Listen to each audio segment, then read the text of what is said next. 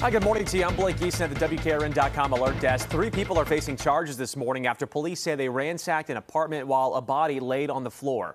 Police responded to the dead person call at the Roadway Inn on Wallace Road April 4th. Using video surveillance, police saw 3 people entering the apartment and taking items inside.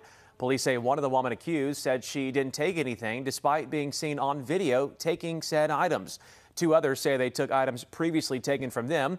According to the arrest report, meanwhile, a dead body laid in the floor. The defendants told police they thought someone else would report it. They're all facing misdemeanor charges this morning, which is why we're choosing not to say their names. Remember, News 2 brings you breaking news around the clock at WKRN.com.